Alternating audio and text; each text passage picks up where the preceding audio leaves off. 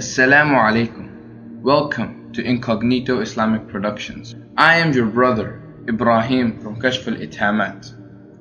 And the question we will be addressing today is, why does the Quran call woman a tilth for a man? Is it not a fact that Islam considers women tilth for men and thus degrades them? The verse they refer to is this: your wives are as a tilth unto you, so approach your tilth when or how ye will. But do some good acts for your souls beforehand, and fear Allah, and know that ye are to meet Him in the hereafter, and give these good tidings to those who believe.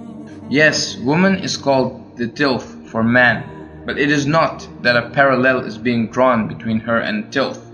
Actually, it is a simile, that it is man whose seed a woman carries in her womb. It is in this context that this simile is given for understanding.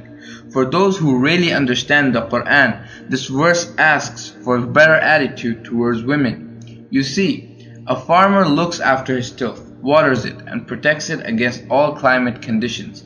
In the same way, man is supposed to take every care of woman, for he has been given more physical strength and has been made her protector and manager of her affairs.